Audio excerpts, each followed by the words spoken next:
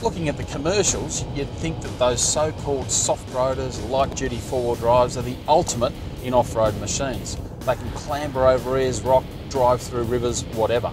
The reality is most can't.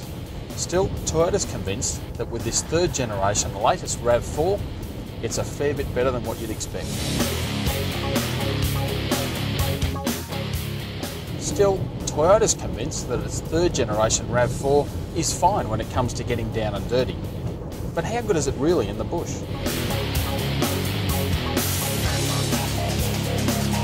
First things first though, on road the RAV is a pretty easy thing to like.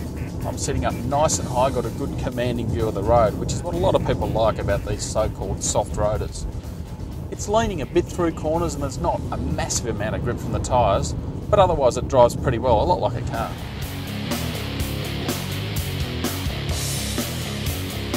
One thing that does stand out though is the noise coming into the cabin.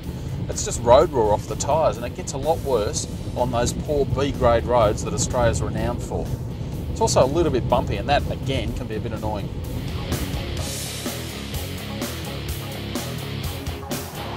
No complaints with the space though, because the new RAV is bigger in every dimension. So plenty of headroom, and in the back too, families won't have much to whinge about. In fact, it's now more like a mid-size four-wheel drive, and that has taken its toll on weight because this car is significantly heavier than the older model, and I'm feeling it in everyday driving. The engine just feels more lethargic. It's the same 2.4 litre four-cylinder as the outgoing model, and basically it's just not quite up to scratch. It also only has a 4-speed automatic transmission. These days a 5 is the norm, so again there are bigger spaces between the gears, the engine's working harder, and all up it doesn't feel as perky as it could be. Now, you could live with all that if the RAV was a bargain price, but it's not. In the base model, which starts for $31,990, you get a fair bit of kit, but you miss out on some crucial safety gear. Step up to this one, which is the Cruiser, and you're paying almost $40,000. Sure, there's a lot there, but still, it's a lot of money.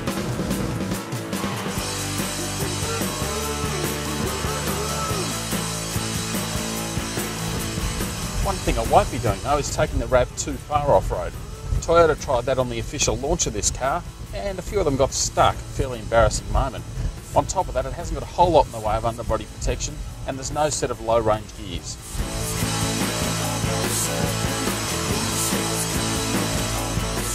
Now, this rocky, dusty terrain is what I'm a little bit concerned about.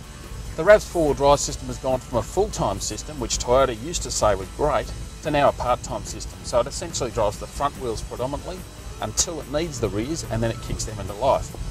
In reality, it seems to be working okay, and there's also a traction control system to help divert power to the wheels that actually have grip.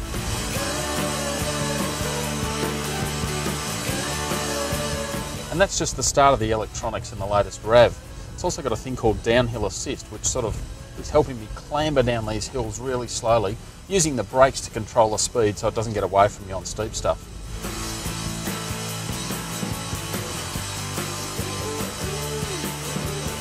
Well, that's great, I got down the hill safely, but getting back up the hill, and this four-cylinder is quite frankly struggling.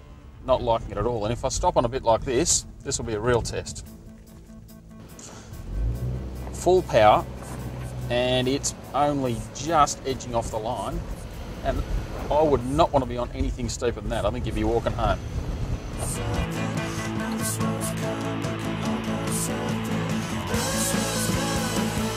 At the end of the day, the RAV will surprise with what it can do on roads like this, even if this latest one is a bit of a letdown. But you still have to treat it accordingly and be aware of its limits. Better still, leave it in the city, which is exactly where I'm going right now.